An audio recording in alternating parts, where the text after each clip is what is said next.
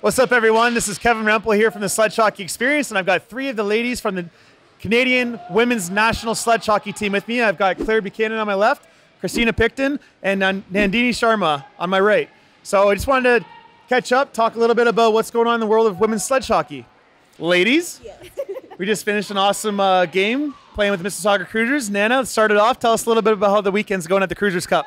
It's going pretty good. We won our first game. Second game was pretty close. Third game's going well. We have our last game at 6:30 tonight, so I'm pretty excited. Great recap. The Canadian women's team is, and just women's sledge hockey in general, is starting to make some really great headway. Like, there's just more people always becoming involved in the sport.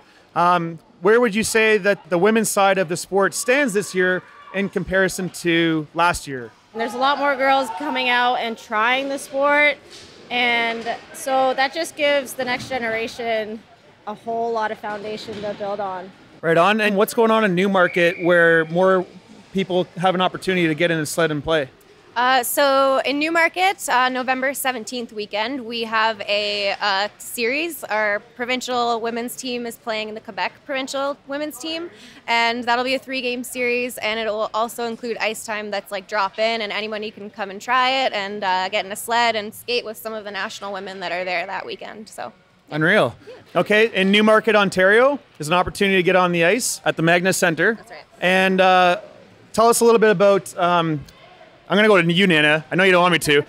Tell me a little bit, just start us off with the mentorship that's definitely... That's 100% Christina right there. All right. Okay. So last year we started a pilot program in Alberta, Ontario, and Quebec, and it's basically the leaders from the national team putting together day camps where we have practice and we get beginners out and we're teaching new players and people that want to work on their skills. It's an opportunity to get on the ice and learn and try it. And we try to get 2 or 3 done in a season, like per province.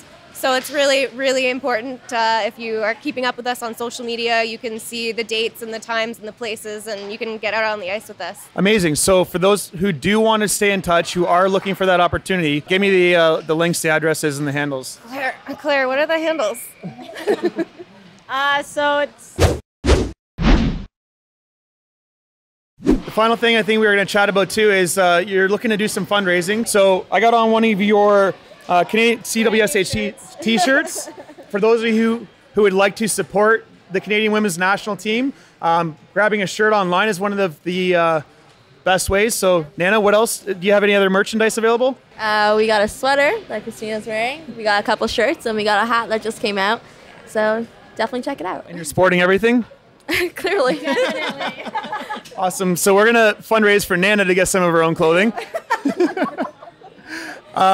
But check out CanadianWomen'sSledgeHockey.com online to pick up some merchandise and give these ladies a follow. Always out here trying to help grow the sport. So keep doing what you're doing. It's awesome, awesome work. Thank you. Thank you. Thanks, Kevin. Awesome, guys. Okay, see you soon.